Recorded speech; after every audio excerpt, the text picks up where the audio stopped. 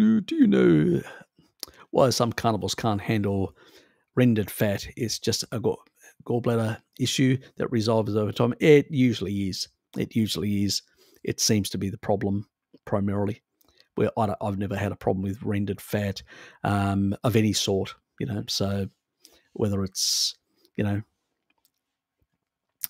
because dripping is another form as well. I can do rendered, the different types of tallow, dripping, all the way to, all the other different stuff, and even the dairy stuff that's rendered or slightly refined or whatever. So no, I think I used to, and it pretty much is.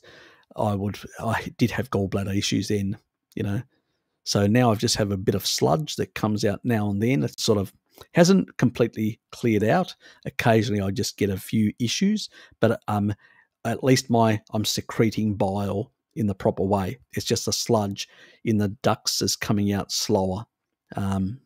Yeah, it's one of those things, unfortunately. Some people have that issue, some people don't. I've got very little now. I used to have a lot of horrendous issues where my feces would be just brown, light brown, that I'd get that a couple of times a month. Now I may get it once every a bit, very little, 6 months, 7 months, it just happens out of the blue. So I think there's some is stuck in some of the bile ducts, or it may be still in the gallbladder and hasn't, the stones have gone, but this stuff is still there, hasn't really cleared out properly. So yes, it varies between people, unfortunately. So it can take a bit longer. And that's only a couple of years now. And it usually, can take up to 7 years, it depends. So it can be a problem for people. This is what happens when you basically create a dysfunctional gallbladder, when you don't get enough taurine to emulsify, and then you basically create gallbladder issues. They're endemic now with the low fat type, with the high 70% kibble diets that most people on a SAD diet have today. That's why gallbladder issues are endemic. Where before, when we had 2/3 animal foods, 1/3 plants, they were very rare, and now it's the complete opposite. They're endemic. So I think that actually fulfills the Bradford-Hill criteria very tightly in terms of dose dependency in that regard. But obviously there's no research. You can't put people in labs and feed them for the whole life a certain diet and others to see what happens to their gallbladder. So we've only got observational studies of populations, but with strong odds ratios. So that's one thing going for us. Like with tobacco, higher odds ratios tend to basically signify that the inference is much higher.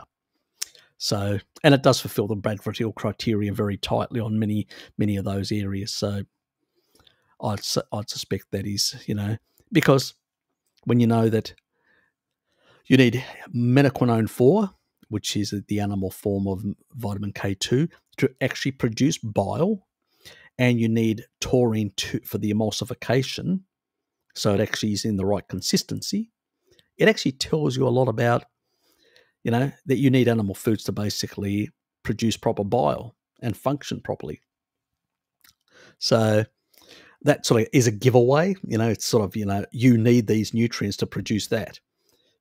If you don't have those nutrients, you can't produce that. But most people, the traditional, vagoons and stuff like that, oh, the body produces enough taurine, biosynthesis enough taurine, and from the vegetables, vitamin K1 can be converted to K2, to menaquinone 4 in the liver. That's what they will tell you and all that. But the reality, or that the bacteria can also do it from vitamin K1. Yes, they can. But the difference is, in the old days, we had a better microbiome before glyphosate. We don't have a lot of those bacteria that do that production because they've been annihilated by glyphosate. One. Second, our livers are very poor converters of K1 to menaquinone 4.